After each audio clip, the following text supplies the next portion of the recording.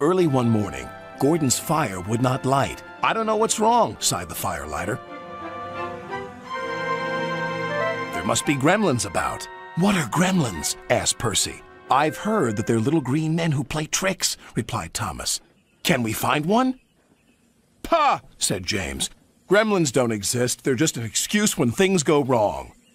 If Firelighter says there are gremlins, there are." "Ha!" snorted James.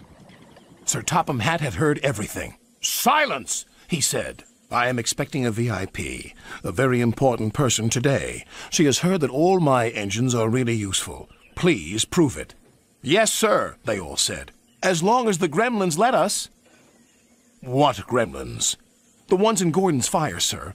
That's why he's not ready yet." "I'll see about that," thundered Sir Topham Hatt. And he did. "Gordon, I expect you to be on your best behavior today.